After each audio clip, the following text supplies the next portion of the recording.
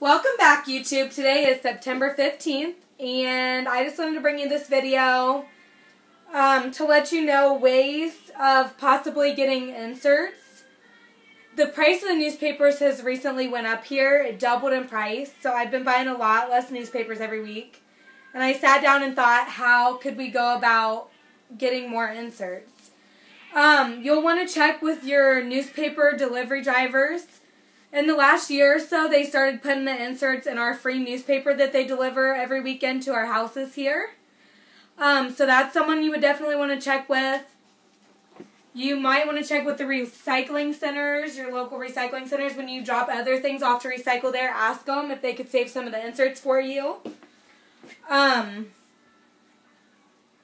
Luckily, we were able to find 450 inserts from the last couple weeks' inserts. So I'm real excited to go through all these. Every paper we buy here is $2 now, so it really helps to be able to get all of these. So that's my best advice. Trade with your friends. Put ads out there, maybe on your local Craigslist, saying that you would love to trade for coupons. Maybe people would give you their coupons that don't normally use them.